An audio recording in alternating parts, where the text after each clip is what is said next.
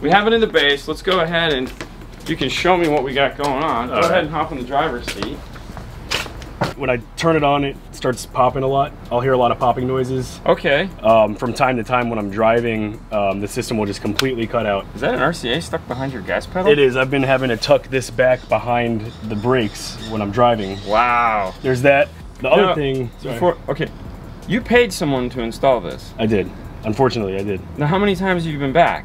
4 times. You've been back 4 times? Yeah. Okay, I can see why you didn't want to go back. The other thing is there's a very obnoxious humming noise always coming from usually the front left speaker. Really? Mm-hmm. There's always a humming noise going. But just the quality of the sound as well. I'm not as thrilled with it as I could be. Yeah. Let's go ahead and turn it on and see what it sounds like. So unfortunately we won't be able to listen to it because it is not working right now. It died. Oh, so we can't even listen to it? No. Oh, okay. All right, well, let's talk about what we plan on doing here. Are we going to keep this factory radio because it's integrated real sharp, or do we want to put in a new radio? I'd rather put in the new radio. Okay, because I know they do make a dash kit for this. That's cool. Now I see you have Sirius XM. Do you want to retain Sirius XM? If possible, that would be great, but if it's not with that, I understand. So what we need to do that is they do make a add-on tuner for that called the SVX 300. Okay. And they make what's called a SAT1 antenna adapter, and that will allow us to keep Sirius XM. You will have to change your tuner. Now the other option is, what kind of phone do you have? iPhone. You can do Sirius XM from CarPlay. That would be awesome. And so you won't actually have to pay for a subscription, the car subscription, you just use the web subscription. Okay. And it actually sounds better. Imagine. Yeah. So funny. Okay. All right. Do we have a factory USB? Yes. Okay, so we can retain that. You have steering wheel controls, so retain those. So they obviously put an amplifier in here. Where's that at? So the amplifier is going to be mounted on the back right seat. All right. Well, since we can't hear it, there's no point being here any longer. Let's hop into the back. All right, let's take a look. It's mounted to the back of the seat, I see. Right. We have 3 different RCAs and one just hanging out, and I see it in the seat there. Yeah. I'm guessing that appeared after you took it back for one of your 4 services. Exactly. Yeah. Something cutting out, or did they just do that hopefully to fix your driver's door speaker? I truly don't know. It's I really don't know. Oh wow, you can see the RCA right there. Oh my gosh, they ran 18 gauge speaker wire for the subwoofer. Now are we keeping this sub? We're not. We're not. What are we gonna do for subs? We're gonna put 2 10s in there. Oh wow, okay, that'll be cool. So. All right, well, let's take a look underneath the hood to see what we have for a fuse holder. Okay. Oh, wow. We have some extra wire here. It's zip tied into place. Oh, no, the zip tie, oh, there's one zip, okay. So just put a zip tie over the cover. Well, that's actually not a bad thing because these covers typically fall off. That's why we don't like to use these underneath the hood, because they don't really clip into place. Oh, okay. I prefer the waterproof kind that twist together, and of course we'll make a mount that's actually going to hold it in place. Okay, so nice. that, you know, if you go to a dealer or something like that, when you go to service the battery, it's not going to just be like, hey, look at this. Right. The plan today is we're going to do what we call 911 rescue. Okay. We're going to pull out everything that they've done. Every single piece. We're going to pull out the RCAs, the power wire, everything. We're going to pull all your doors off because you had new speakers put in. Right. And we're going to make sure that the speakers are mounted properly, they're connected properly. Try to figure out why that one's doing some funny stuff. Yeah. My guess is they cut the harness behind the radio to put in some form of a high level to low level adapter. So we'll go ahead and solder that all back together, tape it up, make it look as factory as possible. And then we'll put in your new radio, get the amplifier all put back in. Now, as far as on the seat goes, we're not going to do that. Okay. Amplifiers, yes, you can mount them to the back of the seats, but as you found, you've had problems there. Yeah, wires absolutely. are getting pinched. Right. We don't like to mount amplifiers to the back of the seats because of that specific reason. I know you use your trunk to haul a lot of stuff. I do. So we know we're going to be putting 2 10s here in that box. It's going to be all the way up against the back seat. Right. But what that's going to leave us is plenty of room here on the side. or on the side. Perfect. So we're going to make an ABS panel. It's going to allow us to mount the amplifier there. Okay. That way you'll be able to still remove the box if you need to put in your 6,000 crates of windows and doors. All my stuff. Yeah, all the stuff. And you'll be able to fold your seats back down. If you need to slide something through, you won't have to worry about scraping the top of the amplifier. That would be awesome. So you get full functionality back. Okay. So how did you find us? I was actually just Googling down the street trying to find somewhere, and then I started looking at all the reviews. Right. Found some YouTube videos of you guys, and immediately was like, I got to get in there. This is probably the place to go to get this all taken care of. Now, before we get started on this, is there anything you want to ask us? I'm a firm believer in tell me or ask me anything now before we get started. Okay. You really can't do it once we're done. That humming noise. Yes. Is that going to be gone? Okay, that's definitely priority one, is to make sure there's no humming noise when we're done. And I don't think we're going to have that problem. I think I know what is causing that, which is the high level to low level behind the dash. Okay. More than likely is jammed into there, and one of the RCAs is probably loose and touching metal, and or the module itself is resting up against something it shouldn't be. Okay. We're going to be putting a new radio in, so that's to solve that problem, shy of course putting in a DSP or something like that. Awesome. All right, let me walk you back out and we'll right. get started on your pride and joy. Appreciate it. No problem.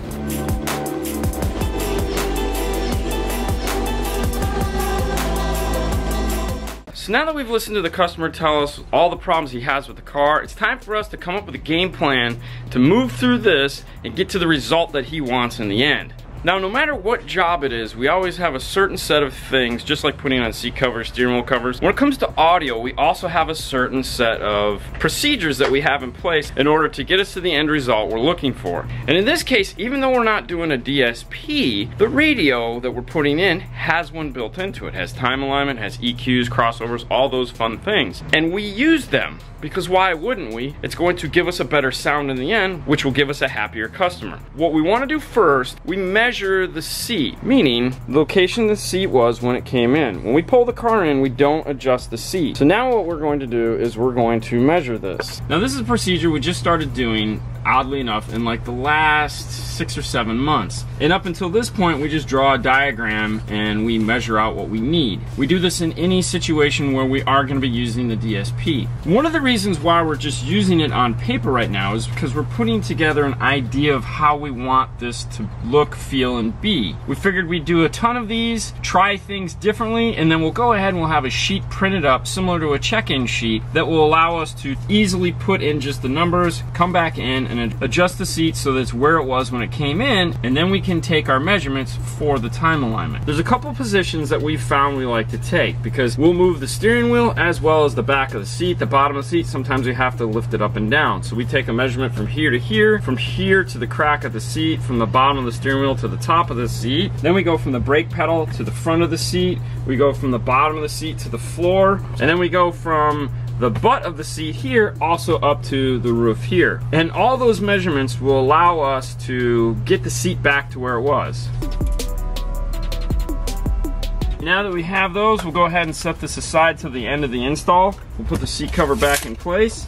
This particular car, he's already got aftermarket speakers, he's got an amplifier, he's got a high level to low level adapter. There is tons of places where the speakers could have gotten wired up wrong. And we know that somewhere there has to be because it's not even playing right now and we have a hum. But if this wasn't that situation, what we'd do is we'd grab our test CD and we would do a polarity test using our polarity tester so that we would know from the get-go if the factory has the speakers in polarity or out of polarity, if the factory mid-range and the factory tweeter are both in or out of polarity. That way when we're doing our system, we can figure out how we want to approach it. Do we want to leave it out of polarity? Do we want to put it back into polarity? Is the speaker we're putting in out of polarity? Is it the same way? Is it different? So there's a lot of considerations, and knowing that from the get-go speeds up the end results. You don't want to be at the very end and have to go, oh crap, the tweeters were wrong from what we wanted. Now that's not to prevent us from accidentally wiring something up backwards, but that's why we check it in the end to make sure that we don't do that. Unfortunately in this car, we can't even do that because it has no sound. Nothing works. Which means we're real limited as far as what we can do on a check-in. We're just gonna fast forward to the rescue that we're doing on that car. Now, anytime you start on a car that already has an existing amplifier on it and you're gonna be doing amplifier work, naturally you wanna disconnect the battery. We're gonna be pulling out all the wiring that's in this car, all of it. So the first place we wanna start is at the battery and just disconnect it and get it out of the way. I don't know why they couldn't cut it to length.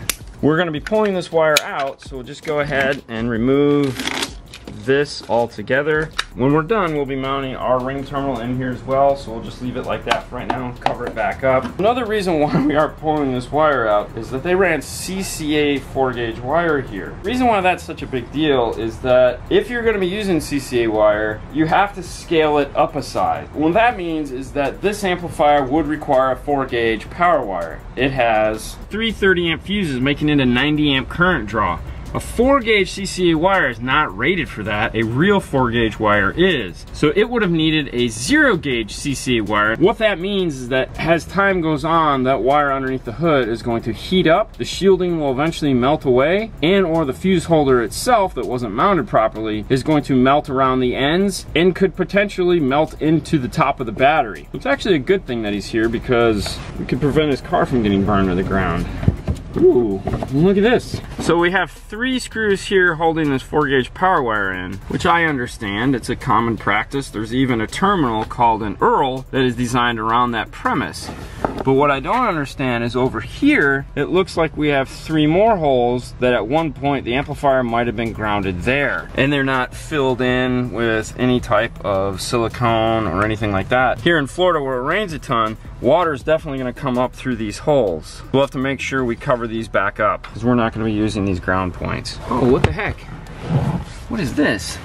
So over here, we have a whole nother ground. I wonder if he had like a sub amp in here at one point and they just didn't bother to unscrew it. Now, one of the reasons I don't enjoy doing these 911s is not for what you're thinking. Not because it's work and we have to do extra work like check over somebody else's stuff. No, I don't mind doing that. I wanna make sure everyone has the best experience possible in the industry I've chosen to make as a profession. What aggravates me about these is that this guy spent his hard-earned money that he could have done anything else with in his life, but he decided that he wanted to upgrade his stereo because he's a traveling salesman. He wants to make sure that when he's in his car, he has the best experience possible. He's in his car 6-8 hours a day. He's been living with this crappy sound, this headache, hating his car, which in turn means he hates our industry because the people he picked first did such a crappy job. When he buys his next car, he might say, you know what, I want to make sure it has all the features in it from the factory because I don't want to deal with this. He's been back to the other company 4 times and they haven't been able to fix his issues. It can't be that hard. We're not saving lives here. Oh, we got a butt connector and a, oh, is that a live wire sticking out of there? Mm-hmm. Awesome. So that was just buried up on it. Just right here like that.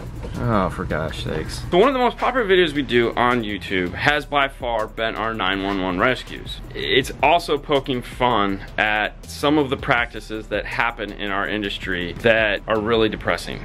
Now, when he leaves here, that's not gonna be the case. We're gonna make sure of that, as we do all our customers, regardless of what they're having done or installed. It doesn't matter to me. You spent your money. We're gonna give you 110%, if not more, of what we can do. I'm gonna stop talking because we are also on a deadline for this, and we need to start getting it apart. Now that we've gone ahead and disconnected the battery, what we wanna do is get these door panels off, start getting these panels apart, get that radio out of the dash, find out what's going on behind there, what we have to fix, as well as, like I said, the door panels. We need to find out how the speakers are mounted. Basically, I can't wait to see what it is. This is like archaeology, just uncovering the mysteries of what these other guys did to this poor guy's car. Now here at 5 Star, we have 1 install bay and we have 2 installers, and we work as a team. Everything we do is as a team. We divide the work according to how we want to get through this. In doing so, it takes a little bit of forethought because we don't want each other getting in each other's way. What that means is that right now, Fernando is gonna go ahead and start getting the doors on the driver's side apart, and I'm gonna come in through the passenger side and start getting the radio apart. I'll take the passenger floor sills apart, get the back seat, get as much stuff on this side of the car as I can get done, and then we'll switch sides and he can come over here and work on this side of the car and I'll work on that side of the car. It allows us to be more efficient and not be on top of each other, getting in each other's way, and we can move through these cars at a faster pace.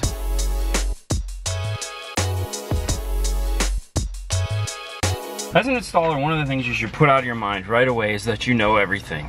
You don't. You can't possibly know everything. You can't possibly know how to take every car apart, how to integrate with every stereo. What you want to concentrate on knowing is A, where to find the information, and B, how to use the tools to do the job properly. We have to pull this dash apart. The kit manufacturer does a great job of providing us with wonderful instructions on how to do that. Knowing that they do that is what you need to know. That way you can go before you start, grab the instructions, read them over, figure out how the radio comes out, and not scratch, break, twist, bend, improperly pull any parts of the dash. It has to go back the same way it came in. Another thing is use the right tool for the right job. If you're pulling a dash apart, plastic on plastic, you want to use a nylon pry tool to do that.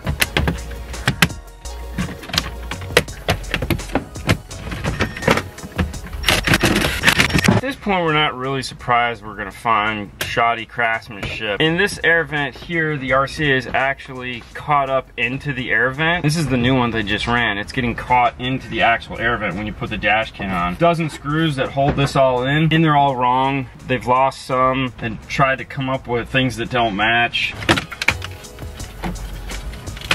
Really? This sucks. Now they make T-harnesses for these cars that cost about 30 bucks. At some point, you gotta figure this guy's gonna be taking this equipment out and putting it back to factory, but somehow you decided that cutting it at a ½ inch away from the plug was your best course of action. Here's that RCA I was talking about that's stuck into the air vent. So we have this big ball of tape here. Brown wire in this, the shield ground, and they have it taped to these two wires here. And here was the ground. My guess that was in there somewhere too. It's just hanging out. Wow, what is all, oh, we got tape. We got a lot of tape. Oh, we have some, what are these? Those don't even, oh, that's that. What do these go to? I don't even know what these go to. Oh, okay.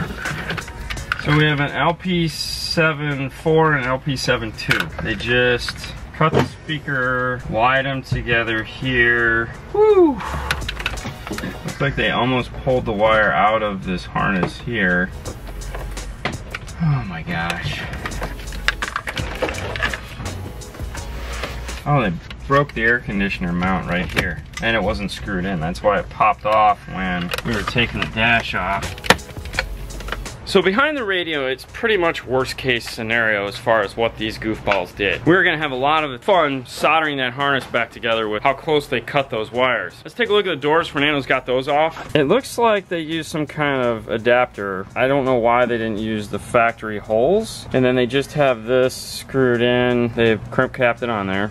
There again, that's not the end of the world there. They used some kind of a beaver to drill a hole through here. Let's go ahead and unscrew that off. And then in the back door, this must be the factory mount. Oh, I know what they did. Apparently they didn't give this guy back his factory speakers. My guess is that those are the factory speakers. Yeah, come on, check it out. Still surround over here. This was the hole for the plug. They just cut it off. Oh yeah, because there's the wire right there. That's the pin. They pulled it off the door. Yes. And then they didn't put either riveted or screws. Here's the pure rubber from the surround. So those are the factory speakers. They make adapters for this that cost about 15 bucks. Way cheaper than what a new set of speakers to put back in if he ever decides to trade his car in and keep his nice speakers. Now, I don't even know if he's aware of this. The front speakers and the rear speakers don't even match. These are Pioneer 4-ways, and these are JL Audio 2-ways. And the front door is a component. Was the tweeter connected? Yeah. Oh wow, oh my gosh. Wow, so they soldered the tinsel leads uninsulated right to, you can't make this stuff up, man. You have got to be kidding me. Hey, quick question. Sure. What speakers did you buy? So I got Alpines and JLs. You mean you got Pioneers and JLs? Pioneers and JLs, yes. Okay, and you bought coaxials up front? Yes. You want to see what they did? I would love to see what they did. No, you wouldn't. So this is the rear speaker. So they didn't give you back your factory speakers. No. Yeah. You know why? Why's that? These are your factory speakers. They ripped your factory speakers apart to make the mounting for your new speakers. Right. These are the tinsel leads off of these old speakers. They just soldered them uninsulated directly to this speaker and then plugged it in. They probably patted themselves on the back for that one, thinking that was pretty cool. Right. But yeah, that's why you didn't get your factory speakers back. I should have gotten them back. You should have gotten them back. Now, another thing too, hop into the driver's side here. Okay.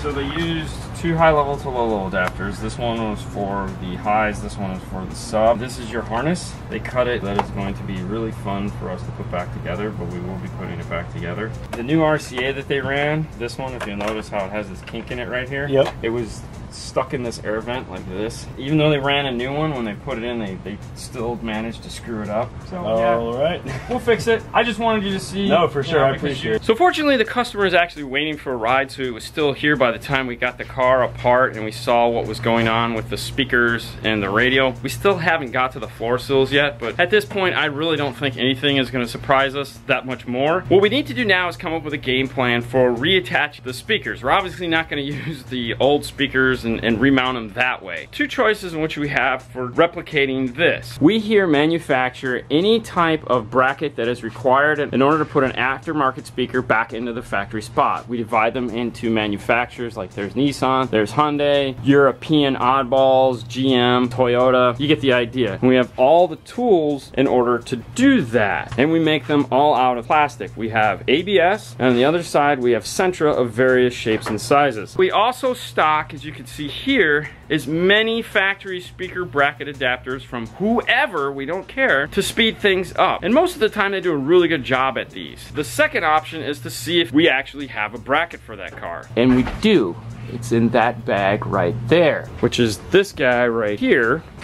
That means we're going to drill out the holes here that were the factory mounts, and we're going to install threaded rivets to screw the speaker back into place just like if it was a factory speaker. Now this is a threaded rivet insert tool, and what it's designed to do is just like a normal rivet, you put it in, you pull these two handles, and then once it's set, you unscrew it, and that's the threaded rivet part. Now we can go in and add in a screw that will screw in nice and tight and hold our bracket in place. The other thing we're gonna do to this bracket is we order in 1/32 of an inch foam. And what this foam is for is when you're mounting two pieces of material on top of one another, sometimes it vibrates. To prevent any vibration, we apply it to the back side of the speaker mount as well as the front side of the speaker mount if the speaker manufacturer doesn't already put foam on the back of their speakers, which some manufacturers do. Like all things here, there's a process and a reason why we do it a certain way. For example, I said we use 1/32 of an inch foam, and there was a very specific reason why I said that. When we started doing this,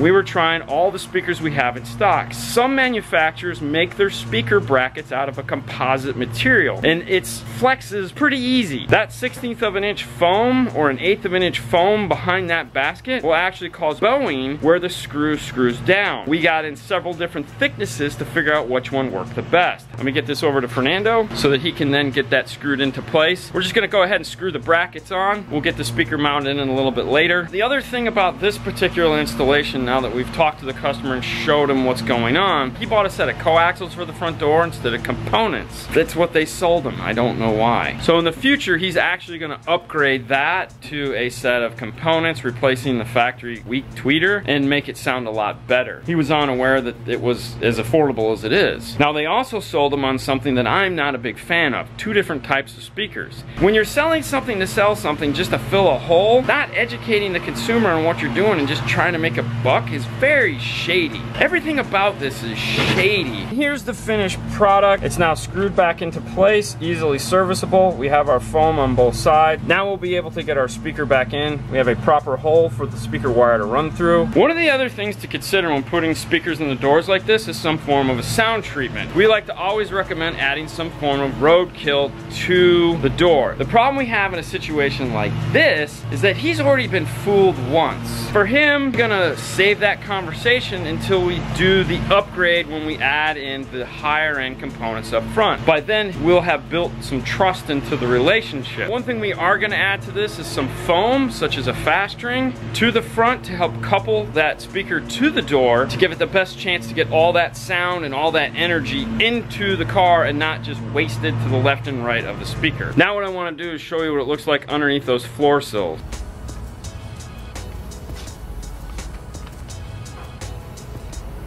This is what's underneath the seat when it sits down. The bottom of the seat is going to crush into this, and over time what's going to happen is that we can see here, this hasn't even been installed that long. You can see where that RCA has already left a mark. This is all, here's the power wire. The power wire is already sunk into it. Here's the RCA. Oh, here's the remote turn on.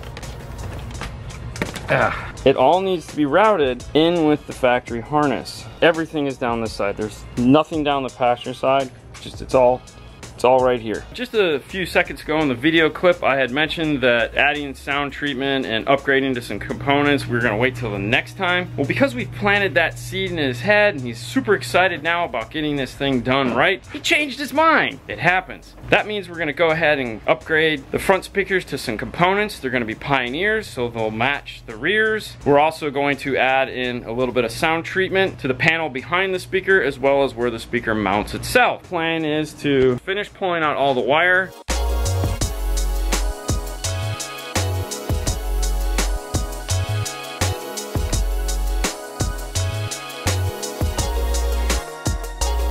Test tape does not make you a good installer.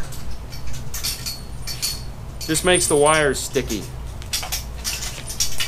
All the wires out of the car now. We have this side completely apart as well as the back completely apart. When installing in the back of the car, we find it's a little bit easier to just go ahead and remove the whole back seat. If we're gonna be doing any amount of time where we're gonna be sitting back here, I don't like to sit on the seat itself. You can bend it and affect the brackets, and sometimes it doesn't close properly. Plus, we're gonna need to get into this area right here so we can run our wires. That also clears up that area there so we can run the signal down this side of the car. Adding the components to the installation, we've really kind of like almost ourselves, because we're on a time clock here, and that's definitely going to add some time to the installation. And the reason why is because adding components isn't as simple as just screwing speakers in and calling it a day. You have to find a place to mount the crossovers. That's important. These things need to be mounted firmly into the door. They also need to be in a place that's going to be dry because they're not waterproof. A place to where you pull the door panel off, they're just not going to fall out. It's serviceable. They need to be part of the car. There's a couple different places we mount these. And in an installation like this, there's two that we choose from. First, we look at the door panel, and this is a perfect area for it. There's plenty of room for us to run our wires. Problem is, in order for it to go here, we order these plugs here in. If he ever needs to take his car in for service, you can just unplug these simply, take the door panel off. It's clean, it's simple, it's just like any other plug in the car. The other option we've come up with is finding a place to mount it with on the door itself. If we do that, then we don't have to add this stuff in. It's going to be physically part of the door and will not affect taking the door panel on and off. Placing the door panel that we were just looking at is this area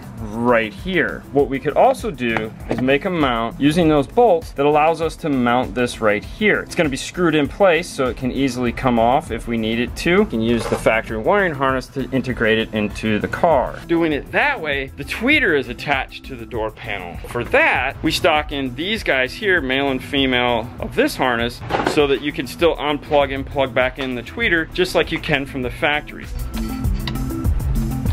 Now, when cutting apart a harness to reattach, like in this case, you kind of want to pay attention. You just don't want to go at it and cut it all to pieces. For this one, there's two orange wires, so I want to make sure that they stay together in their pairs. The other thing that I'm noticing here too is that somehow I've lost about 3 inches of wire between this and this. That means I'm gonna have to go ahead and lengthen these wires as well. I decided that the best course of action for us to do is just go ahead and cut this harness all the way out of the car, because there's only 3 wires that are left, and take it over to the bench. That way I'll have a little bit more control instead of working in the car right here, and then we can just bring it back in and solder it into place. We've cut about 6 inches of all the matching wires on this harness. Very carefully remove these connectors and solder these extensions on. Inspect your joint and add some shrink wrap. And we'll repeat that procedure through all the harness.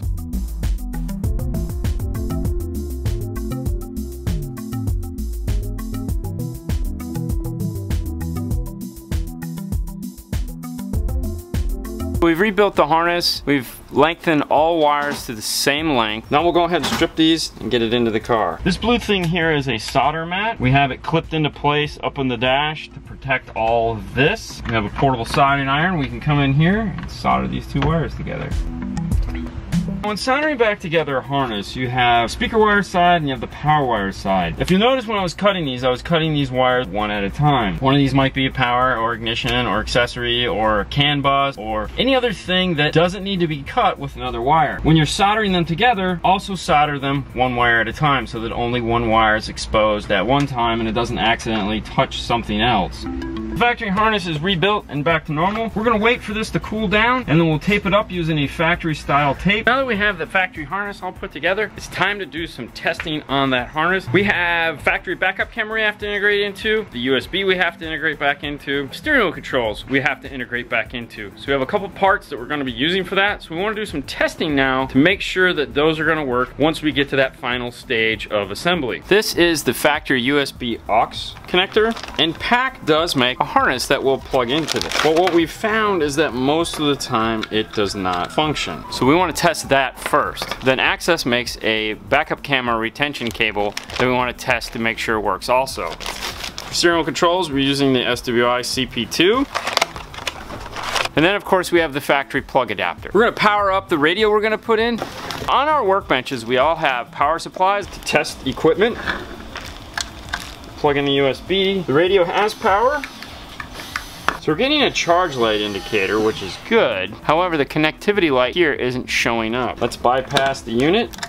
And CarPlay launches. So that means that this cable isn't going to function the way we were hoping to. Put this back in the bag until we're ready for it once we get to the kit assembly. We're not surprised that happened. I'm pretty sure we've only had that cable work in maybe 1 or 2 cars that we've ever done. But we have a solution. Pop this apart and pull out the main circuit board. And then we're going to tape this to the top of the factory radio because we're not going to need it anymore. What we are going to do is need this mount. Now he has an iPhone, which means he's not going to be using the aux jack. But if he was, we sell an aux jack that we can put into this hole. What we're going to do is put a black piece of plastic in here just to cover the hole. Then we're going to take a USB cable that we stock just for this particular purpose. We're going to remove part of the shielding here. Once we get it all cut and shaped, it's actually going to back mount into there. We plug the front piece of it just to make sure it's lined up, and add some glue into those pieces to hold them both in place. The glue that we use is called CA glue. It's a 2-part glue. It's a thicker version of it. I like the thickness. It gives us a little bit of building, and we have time to move it around and get it to the places we want. You don't want any of this to leak up. So I always like to hold it like this while I'm using it. That way all that will run down. Hold it like this for a couple of minutes just to make sure that it's nice and dry. Inspect it to make sure everything is mounted very tight. The last step we do is put this flexible tubing over the wire so that while it runs through the dash, it has a protective layer over it. Thread it back through the mounting, clips together. And one other step I like to do is add a zip tie to this to hold it all in place. This is all set and ready to get into the car. Since we're headed back into the car, let's look at this backup camera retention cable. It's a in and out cable, and what that means is that you have the version that plugs into the factory side and the other side that plugs into your factory radio. You have a male and female RCA end here and a bunch of other wires. What we really want to look at is this guy right here where it says camera power 6 volts. This isn't going to provide the 6 volts required in order to turn on our factory camera. If we hook it up to 12 volts, it'll just blow up the camera. Now to stop that from happening, we need a step down converter. We use the PAC Volt 39. This allows us to step down multiple voltages. Along with doing 6 volts, this will also do 9 volts, 5 volts, and 3.3 volts. Because we're just gonna need to do some testing, we can quickly wire this up. It's a 4-wire hookup. The white red on here is going to be the output going to our camera. We have a red, which is going to be our main power, and then our trigger is blue. In this case, we're going to be using main power and trigger as the same thing. We're not turning on an amplifier or anything like that. The 5-volt output on this is great for when you're doing an older Ford where you have the amplifier you need to turn on. Those amplifiers need 5 volts. They'll take 12 volts, but then you get that huge pop. Using this will eliminate that. Twist our grounds together. If we wanted, we could go ahead and use this to power it up, but we're not going to. We have this tool here, which is specifically designed to test cameras. It's a CCTV camera tester, but it also works really well in our industry. It comes with a 12-volt output that we can just attach onto our cable here, and here has an input. Turn it on. Now we can go ahead and take all this stuff into the car. Simple enough run to put in the USB, get that back up. We'll just set it here for right now. Once we get the harness from here moved back over, we'll zip tie that all into place. This small 18-pin harness is right here. It's not in the main power plug harness. Plug in, grab our camera tester. We can see the camera is on. It's aimed at the ceiling right now because our trunk lid is open. It does have backup lines that are built into the camera. The other thing while looking at this harness is all these wires that this has. This is a ton of wiring. And really all we have on the harness are 5 wires. That's it. This plug just has 5 wires in it. We don't need any of these extra wires going here. I can remove all these, not have them in the dash, getting cluttered, giving an opportunity to get snagged on something. The other thing we want to check, because we are putting in a backup camera, is whether or not the reverse wire is analog or digital. If it's analog, we'll be able to find it in the harness with a digital multimeter. If it's digital, it won't be here in the harness because it's done over a bus system. There was no smart harness required for this car, so my guess is it is in here, but there's no point in guessing. We need to test.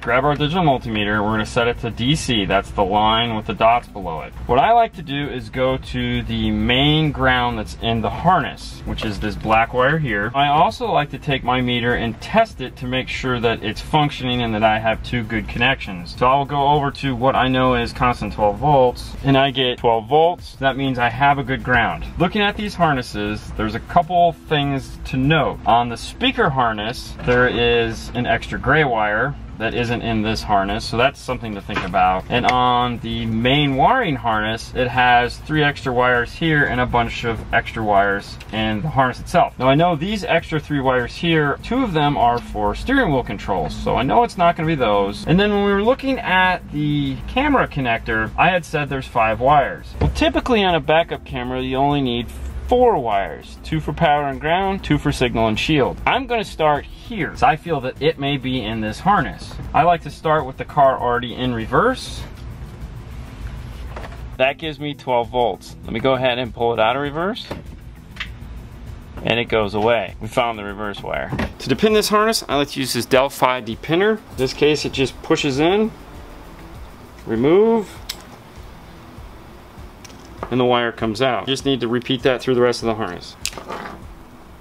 That leaves us with this much nicer, cleaner harness that we can attach the Volt 3.9 to. This harness is all set. What we've done is we've added in that Volt 3.9, made it part of the harness itself, and we've made these colors at the end what we're looking for. An accessory, red, solid, purple, white, which is your standard color for reverse, and of course a ground. We can integrate those into our harness that we're going to build here that's going to attach to the radio. The CP2 is a programmable steering wheel control interface. It has these dip switches right here that allow you to tell it what car it's going in and what radio it's getting connected to. And that information is controlled by an app on your phone. Once you launch the app, it's going to ask you, you're going to be using a CP2 or a CP5. Then you type in the car's information. Now it'll give you the dip switch code. So this is telling it it's in a Hyundai, and this one is telling it's connected to an Alpine. And though I've been told I don't need to, I always like to tape up over the switches so that while it's in the dash, there's nothing that's going to bump those. That, it just looks better than having an open bank of dip switches. The next page is the most important one. This is the one that tells us where our wiring is for the steering wheel control, and it's all on this main wiring harness here. To get a good reference point, I always grab whatever is constant 12 volts, in this case yellow, and figure out where that's at. And that tells me that I'm looking at the harness the right way. In this case, 12 is constant 12 volts. That's this right here. Now I know if I come over from the top 4, which is this green orange, and if I come over from the bottom 5, that's going to be this black. Those are the 2 wires that I'm going to use to connect my steering wheel control interfaces. Now this is a very unique harness in that it gives you these wires in the harness. It's the only one I've ever seen that does that. Most of the time what happens is that if there is wiring like the steering wheel control, what I like to do, because I don't like cutting into the other side, is I'll go grab a second one of these, pull the pins out that I need from that harness, put them into my harness, and then I have a box where I keep all my open harnesses that I just use to pull out pins so I can pin them into these so I don't have to cut any harnesses. This is telling us what we need from the CP2. Constant 12 volts yellow, our black ground, our secondary output ground, our red accessory, and the white red, and the rest of the wires will not be used. That means we should be able to hook these wires up to this harness and plug it in, and it should work. So let's do that real quick. With the unit plugged in, we see a red light. What should happen is when we hit a button over here, it should switch to green. And we want to test every button. Volume up, volume down, track up, track down, mode, mute, all the phone buttons, and we get green on all of them. And the reason why you want to test every single one, some cars there's actually 2 or 3 or 4 steering wheel control wires, or it's a data bus and you have 2 data buses you have to attach to, or there's a loop harness that needs to be installed to loop the phone buttons back through. And that's really all the testing we have to do for this particular vehicle to see what works and doesn't work before we get the radio into the dash. Doing some pre-check work like this makes life a lot easier in the end. Once we're already almost done thinking we're yay rounding the corner, and then find out no, the USB doesn't work, and no, the backup camera doesn't work, and why? Let's head back over to the bench, get all these harnesses made up. Final assembly on the harness is complete. We have a couple different things going on here. We're gonna be using speed wire coming from the amplifier to in the dash to power up our speakers. We've taken the factory speaker wires along with the remote turn on from the radio. The remote turn on loops all the way through the harness and comes out here to the end. Speed wire is a 9-conductor wire. It basically has all 8 speakers and the remote turn on built into it. So they're all right here, so we can easily attach that onto this. Backup camera, as we've already talked about. Steering wheel controls are now integrated into the main harness. The radio we've used has a big external fuse holder, so we've taped that up and set that off to the side. Steering wheel control will plug into the radio along with our main harness. This guy is complete. So we've gone ahead and added our roadkill sound treatment to the front doors. Those are the doors we're concerned with. We did what we call our speaker special, in that we concentrate on just doing the speakers. It's a smaller pack. We don't do what I call the full baked potato, which is every single thing you possibly see. We just really emphasize the location. And in this case, it's this side of the door. We're worried about this making noise and rattling, so we put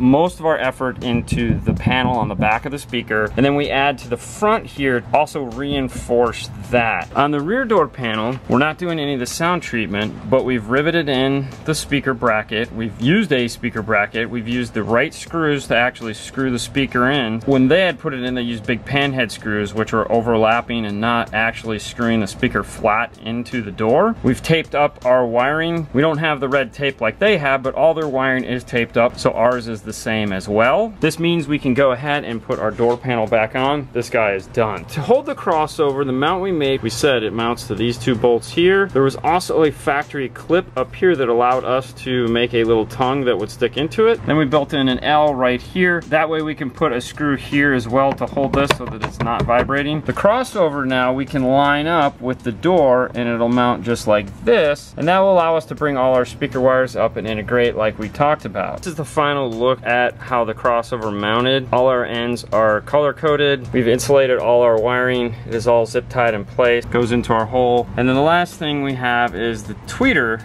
that we need to take a look at. Factory tweeter is mounted right here, and it is a 2-screw mount. This guy right here. What we have to do is make this same shape that we can then attach our new tweeter to. Our tweeter isn't much bigger than the factory, but we can't pull this tweeter out of its bracket. For that, we're going to use some 1/8" plastic to fabricate that same shape and allow us to put our tweeter right back here where the factory one goes. Tweeter bracket was cut out, and then we went ahead and added foam to the side of it here, so that just like a fast ring, but for a tweeter, it pushes all that energy into the door panel. We retain the 2 factory screws. We have our clip right here to go into the car. So with the foam, the wiring, and the tweeter clip installed, that finishes the wiring on this side. We have this done. Let's marriage the 2 together. This was the area of concern right here. We had to make sure that that crossover fit perfectly into this gap. There's only about a 1/2 inch of play there for this to be mounted on.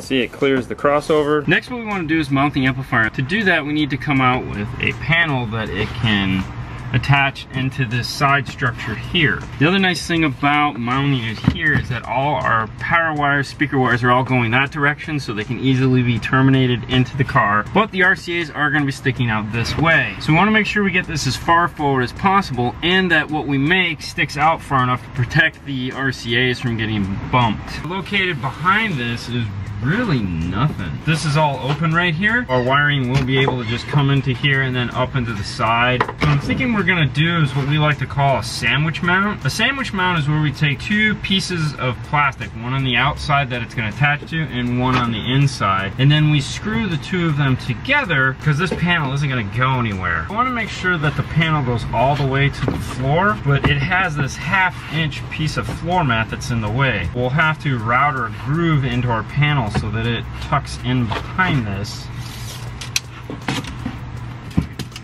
So I'm gonna go cut a piece of 10 by 16 1/2 inch Centra. We have our 10 by 16 panel here, and we need to get it into the car so we can test fit it. However, I want to be able to carve an arc in here that matches the way the car is set up. The problem is we need to put a groove here in the bottom so that it'll slide into the carpet. It needs to be about 3/4 to about 1 inch. I've gone ahead and put the rabbiting bit into the router, and now we'll go ahead and make our adjustments. We want to start out a little bit lower. We're going to make 2 passes. Take it over and test fit it into the car. Floor mat turns right here. This is sitting on, so I need to actually remove this whole portion of it right there. Trace the carpet. And then we'll just go over to our scroll saw, cut that out. And I also want to round these 2 corners here so it looks a little prettier.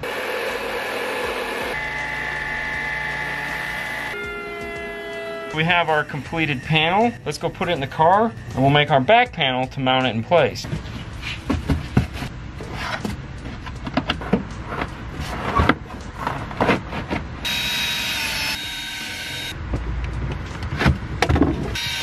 On the back side for that back piece of plastic, we used 1/4 inch ABS. And it's in there really nice. Go ahead and take this back out, get the amplifier wired up onto it. When installing this amplifier, it has a unique feature on it that is not exactly installer friendly. The way the power wire comes out of the amplifier comes out at an angle. Well, when you screw an amplifier down, the power wire needs to come out flat. That's a problem, because now we have to put this steep arc here in this, or we have to drill holes in here and have the wire immediately exit. What we do to combat that is we add risers to the amplifier to actually lift it up a little bit and get it off of the panel so that we add in that extra 1/2 inch for that wire to turn. Now the nice thing about that is that also gives it a little bit of extra air behind the amplifier, as well as in this case the RCAs can be tunneled underneath the amplifier and out of the way around the top and side because we have very little room here and here. Before we screw the amplifier down, we're going to take our RCA, in this case it's a 6-channel RCA, and prep it for this installation. This particular RCA has a front rear sub indicator here, as well as connect to source unit tag, and then the same on the other end other than the source unit tag. All of this is going to be mounted underneath here or in a sleeving, so we're not going to be able to see that. What we do is we add in colored heat shrink to match the same color as the speaker wire. White is driver's front, gray is passenger front, green and purple. We add those onto our wire. And now it's extremely obvious which RCA is which.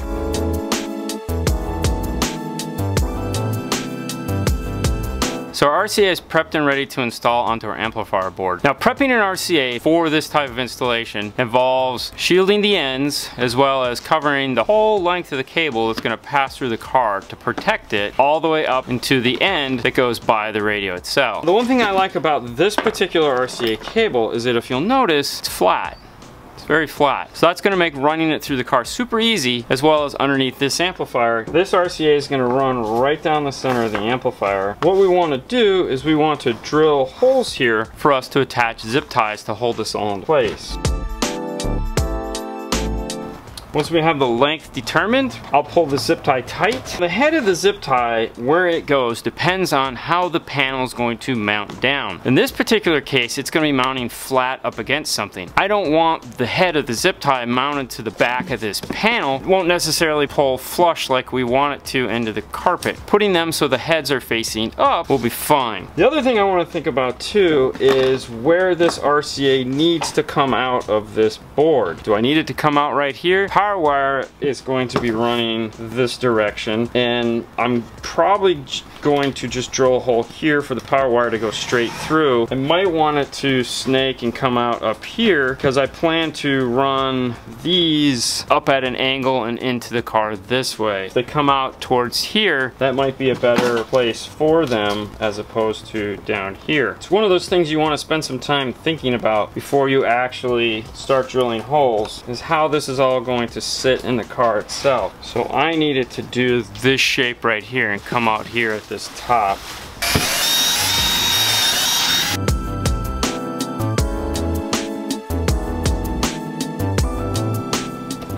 So this side of the amplifier is totally complete and ready to go. I don't know how they set this amplifier up, but we're just set it the way we would normally prep an amplifier if it was brand new out of the box. And that is turn the gains all the way down and set our crossovers at 80 Hertz front and rear. Now that we have the signal done, we're gonna move on to the power side. And for that, we went ahead and drilled a hole here. We've insulated every inch of the wire with the flexible loom. It's all gonna pass through a hole here. Now once this gets into the car, we'll cut a hole in the same exact spot, and that will allow the wire to S-bend in. There won't be any tight spots or anything like that. The only thing we have left to do on the amplifier is get the subwoofer wire made up, as well as tie in our remote turn on and our speaker wires. This amplifier has the screw down style terminals that bite into the wire. To protect our wire, we're going to go ahead and use ferrules, which is a sleeving for the wire. The other thing we want to do on this end, the wire is going to come out and turn. We want to cut one wire shorter than the other. This tool is designed to compress the ferrule onto the wire, so it gives it a nice tight crimp. That'll go in and it's going to come straight across underneath the power wire into the car. But we're going to dress this wire up as well. On the end that's going to be at the subwoofer, we add a piece of custom heat shrink that has our logo on it, and of course we make it obvious which one is positive and which one is negative. Our slight shorter L bend here is all set and ready to get screwed into the amplifier, as well as I went ahead and drilled in the holes for the zip ties. Like we said earlier, speed wire is a 9-conductor wire. It has a solid and a stripe of each pair, gray, white, green, purple,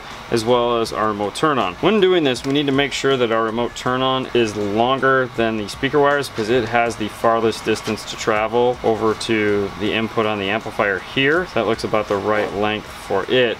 Now on the ends that are going to be exposed, we're going to twist them into place, and we're also going to put some blue loom over the remote turn on.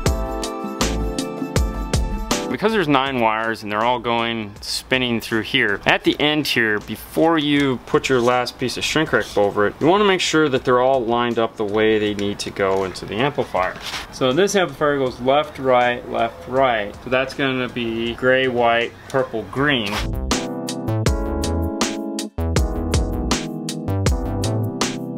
The wire in the amplifier now is done. Let's take a closer look at it. The fast wire is mounted into place along with our RCAs and bass knob controller. They go up in, left, right, left, right. Our sub wires are in. Now these are just pushed in the holes. They're not actually screwed in yet. We have to do our gain adjustment still, so we're gonna be pulling these out. And with these tiny screws, even though we have the ferrules on there, they dig in really hard. I wanna wait and make sure that the last thing we do is tighten up the screws on these. Power wire is all set and ready to go. Sub wire out. The remote turn on is zip tied in. We need to get this into the car.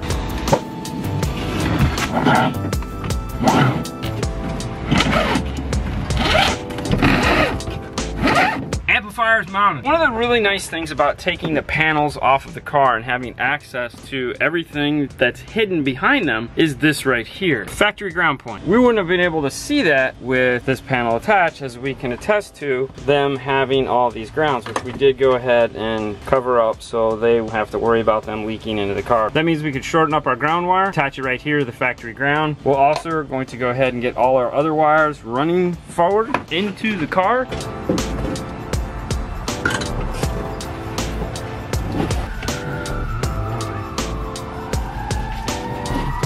So as we said for the battery, we want to make sure that it's mounted firmly in place. We don't want it to be falling around like it was previously. How we're gonna do that, down here is the bolt for the factory bracket. We've removed that, which allows us to take a piece of 1/4 inch ABS, and we're gonna make an L bend in it down here at the bottom that's gonna rest into that, and then this piece will come up high enough to where we can mount our fuse holder right here. This is the panel that holds the battery in place. We wanna make sure we make our plastic that can sit on this and use that same screw. What we did is we thinned out the ABS here on the bottom. We took it down to an 1/8 inch, and then we've heated it up for us to mold this into it just like this. This is going to screw directly into the battery. Ground wire is attached to the factory ground point. The wires are all zip tied into place, and then they split off here and go across the car there. And the power wire and the base knob are coming up here forward. We started to put the back of the car back together. Fernando's getting the power wire up through the firewall. We completed the fuse holder. The really cool thing about this particular fuse holder is that it comes off of the mount. That makes servicing it easy too. They need to remove this panel, take this off. They don't have to do anything to the fuse holder. We had to go to this bolt to attach it. If you recall, this was the bolt that they had used to attach their power wire. That is a V-shaped bolt, meaning the bottom of it is shaped like this. And how it works is as it tightens down into the mount, it pulls together the battery clamp and tightens itself onto the battery. When you put a ring terminal underneath that, it can't pull down as much as it needs to, and you're going to have a loose battery connection. Now that we're nearing the end of the install, we taped up the part of the harness we had to fix so that it looks more factory. We have our RCAs in the dash, went ahead and connected our speed wire into the harness. Now it's just a matter of plugging everything in. Scan over your harness as well as into the dash just to make sure everything is connected and ready to go. Push on the 1/8 inch, make sure they're plugged in. We've gone ahead and also moved the steering wheel control interface over here to the side so that we can put this back in. And once we get this screwed into place, we won't have to worry about pulling the radio in and out. There's a harness that attaches into the top of the radio here. We want to make sure that we have access to that. Everything at this point should be plugged in and ready to play. We have a bunch of testing we need to do to verify everything that we've put in. The first of which is making sure all the functions on the radio do what they're supposed to do. Put it in reverse. We can see the ceiling, test our steering wheel features. Call Fernando. Calling Fernando Lopez. Now what we're gonna do is move into some of the audio tests we need to do. We need to do a polarity test to make sure that everything is functioning properly. This does not have a CD player, so we're gonna be using our phone to do that. We have a pop sound already recorded into it. What this is gonna do is it's going to flash green or red, telling us how this is connected. So we have green, green, red. That's exactly what we're looking for. Green, green, red as well.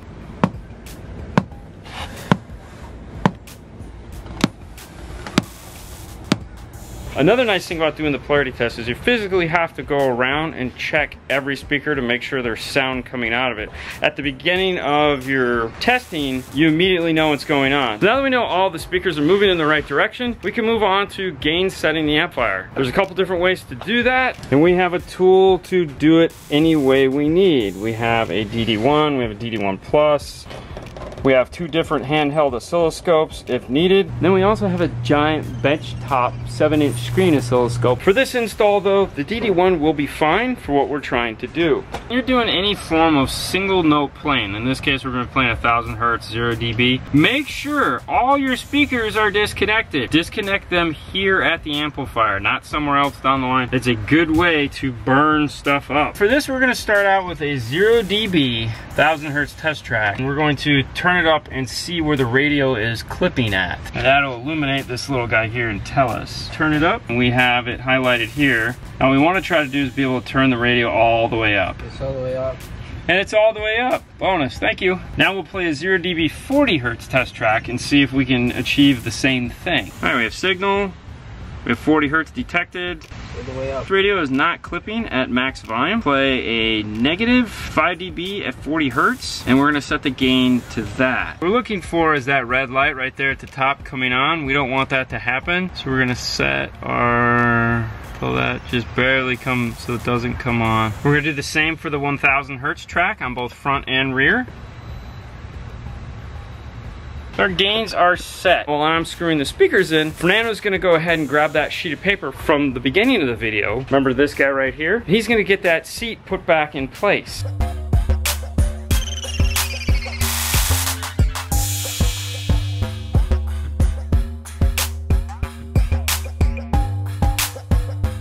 Now that we have all the measurements we need to put in the time delay adjustments on the radio, we're also going to want to tweak the EQ a little bit. Sure, we could just settle for powerful or super bass or something like that, but it's got adjustment, we should use them. To do adjustments on this, you're gonna need some form of an RTA. For this, we're just gonna use this guy right here. Audio Controls iTest Mic. It's a simple microphone-based RTA that plugs right into an iPad, such as this guy right here. It's not the only RTA we have though. We have 3 handheld RTAs, as well as an Audio Frog RTA that plugs into a laptop. We have the old school, big guy, Audio Control Classic sitting in a box up there. And the reason why it's sitting in a box up there, we really don't need it anymore.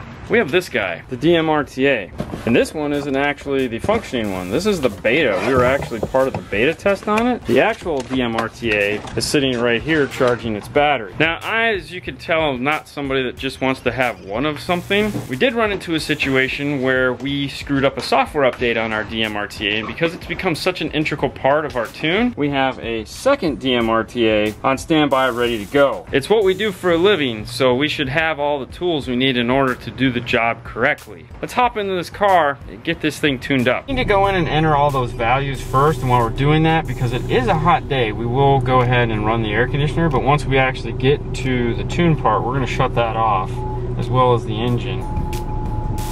This one has a 9-band parametric EQ. It's not as good as, let's say, a full DSP EQ, but it is pretty nice.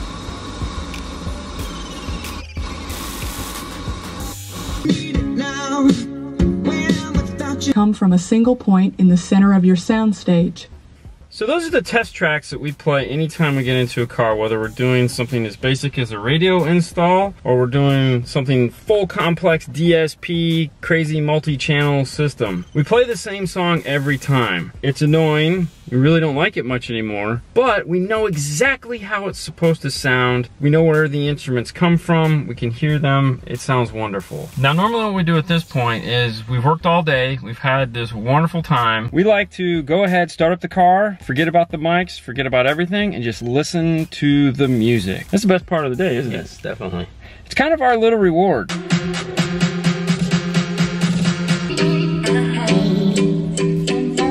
Well, I can tell you right now, this guy is going to be freaking out once we get him in here and let him listen to this. Now, one other thing that we did, and I'm gonna go grab him here, but one other thing we did that I wanted to point out, we've gone ahead and located the Pioneer bass knob right here into the factory panel, so it looks really nice. It's that fun moment.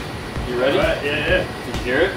Yeah. You excited? I'm very excited. Awesome. Yeah. All right, come on back. Let's take a look at the trunk first. All right. And we'll show you what we did there. So as we talked about, we have the woofers with the grills, so you can put all your stuff in it. We'll be putting that box in there when we're done. Awesome. The amplifier's mounted to the side panel here, firmly, nice, and it's not going anywhere. Yeah, it's clean. Okay. It's awesome. Let's go ahead and we'll take a look at the fuse holder underneath the hood. We made a new fuse holder mount, like we were talking about earlier. Exactly. Yep. And one thing I wanted to point out, did you ever see where they were screwed into? I actually did not know. Okay, so they were actually screwed into what is known as a V-bolt. And how a V-bolt works is as you tighten it up, the V pulls the battery tighter. Right. Okay, well they had put a ring terminal underneath it. So this was gonna be loose. Gotcha. So that really sucks. Yes. Yeah. Yes. We had to go to this bolt, which is the safe bolt to go to. Okay. The one cool thing is you can still get to this. This just unclips like this, and you get to the bolt for your battery, so you can pull this all out. Okay. It's actually heat formed to the bracket that's holding the battery in place. Okay. So when you pull that bolt out, you can take the battery out. This can sit just like this, put it all back in, and then just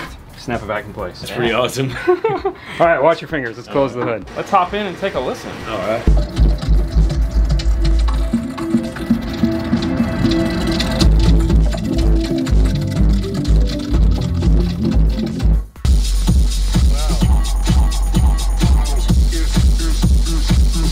Playing music like that, as you were saying, it's Oh, totally. You can hear them hitting all, like, where, you know, it's cool. Yeah, it's really cool. Awesome. Thank you guys. Oh no, you're welcome. Thank you guys. You guys know.